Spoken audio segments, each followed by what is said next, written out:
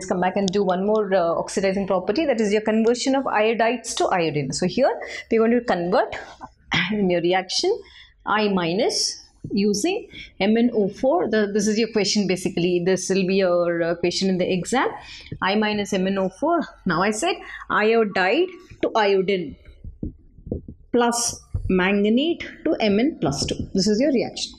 Now exam, what is given? These two are given. You should remember the products. Iodides will get oxidized to iodine and MnO4 minus gets reduced to Mn plus 2. So in your step 1, you have to calculate oxidation numbers. Same.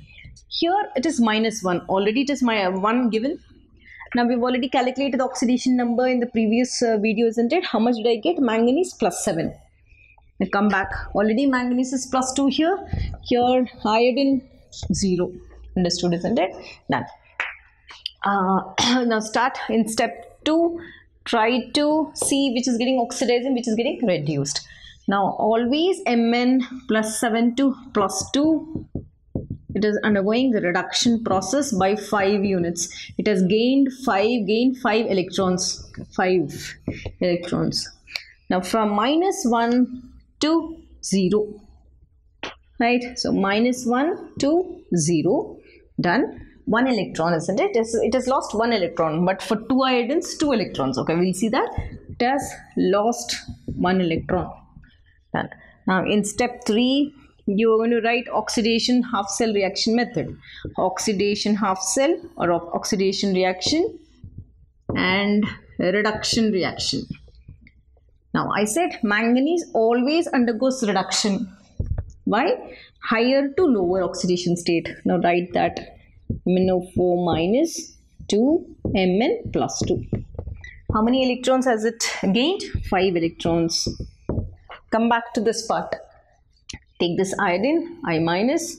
It has lost 1 electron, isn't it? But first, after writing this electron, try to balance iodine 2. Now for 1 iodine, it was 1 electron. For 2 iodines, it will be 2 electrons. Now I'm done with step 3. Let me come back to step 4. In step 4, you have to now balance your oxygen atoms. Then try to balance your electrons. Done.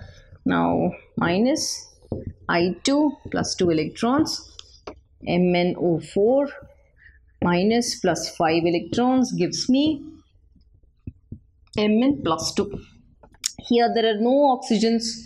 Here there are 4 oxygens and there's nothing on the RHS. Yes or no? So 4 oxygens. So you're going to write 4 water molecules. Now how many do we have here? 4 2s are 8 protons. Here, careful. 8 protons. Done. Now in step 5, you're going to balance the electrons. Into balance electrons or balance and then cancel the electrons. Now put a bracket for this both. Here there are 5 electrons, here there are 2. Cross multiply 2 here, cross multiply 5 here. So that these electrons on the RHS and these electrons on the LHS gets cancelled. Now write step 6, write the overall reaction. Careful now, it will be very, most of the students do mistake here only while writing the overall reaction. First, this is 5 into 2, 10. 10 I minus plus. There's nothing on the reactant side, come down to products. 2 MnO4. 2 MnO4 minus. Electrons got cancelled, you have protons multiplied. So 8 to the 16, 16 H plus. Let's come back to this side. Here you have 2 manganese, just see. And okay, iodine is also there, isn't it? Now first iodine I, 5 I2 plus 2 Mn plus 2 plus water molecule 4 2s are 8 water molecules. Now let's come back and check whether we have written it correctly or not.